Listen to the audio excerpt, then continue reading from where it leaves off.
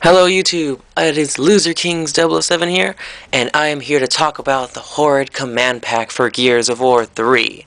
Now this map pack is 800 points, which is about $10 in the US. I don't really know about the money currency for any other countries, but yeah, it's about $10, which is 800 points. It comes with 3 maps, Azura, Rustling, and Blood Drive, which is actually a Gears of War 2 remake. And personally, I like the map pack. You know, if you're one of those people who don't really play Gears of War that much, or, you know, you're not really into it, of course you're not going to buy the map pack. But for those avid Gears of War players, I highly recommend it. Now, it's not really about the maps. It's not really, I wouldn't call it a map pack, because it's more of a Gears pack. I don't know if I'm saying that right, a Gears pack. Because it comes with more than just the maps, you know. It only comes with 3 maps, but those 3 maps you could be playing in multiplayer and versus mode. So, you know, there's a lot of replay value in each of them. The map pack, or the DLC, comes with 2 skins also, 2 camos, 2 skins, and I think that's a great deal because let's talk about the skins. The skins are actually really good. They come with there's a green one. And there's one of those team skins that actually comes in, depending on if you're a COD player or if you're a Locust player. It'll either be like a red plasma or it'll be a red or a blue plasma for COD players. Camos are expensive. If you go to the marketplace and you try to buy camos, they're about $3 to $4 each.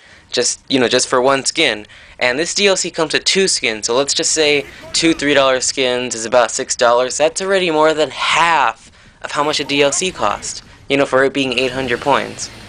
Look, each map, they're really cool, because they have their own little unique features to them, like Rustling is actually inside a ship, a carrier ship, I guess. And when you look outside, it has a beautiful environment of rain and waves going up and down, and so does the ship. When you're actually playing, the ship will tilt left or tilt right because, you know, it makes you feel like it's swaying like you're on a ship. Azura just looks beautiful. It's, you know, bright environment, it's outside. Blood Drive, it's just a remake of the Gears of War 2 map, but it looks pretty cool. They added little details here and there, but I'm pretty sure the layout looks exactly the same. Now, remember, this is a Horde command pack, which means Horde, hello. It comes with Horde amount of fortifications, I guess. Horde fortifications.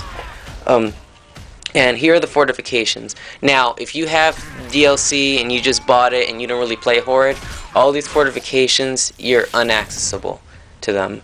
See, the way Horde works is when you use different decoys, like buying, you know, the barriers, or getting the decoy, or buying a turret, the more you buy them and the more you repair them, then the more experience you get for that. So this is practically ending the level cap that you have for some of the fortifications. For example, a decoy, which is where you put like a cardboard of coal there, and the enemies shoot them. Later on it turns into a dummy or whatever, but now with this DLC, that dummy, if you keep repairing it and upgrading it, it turns into an onyx guard that actually follows you around the map. And the silverback, if you level it up now, it comes with rockets. I thought that was in the game before, but I guess it wasn't. It's in the DLC now. And there's this new thing, it looks like a little TV monitor, and if you click on it, it actually brings in airstrikes, like mortar strikes and hammer-on strikes around the map, which actually sounds pretty cool. I'm not sure how you unlock that, but it's in there. So yeah, I guess that's pretty much it for the Horde command pack.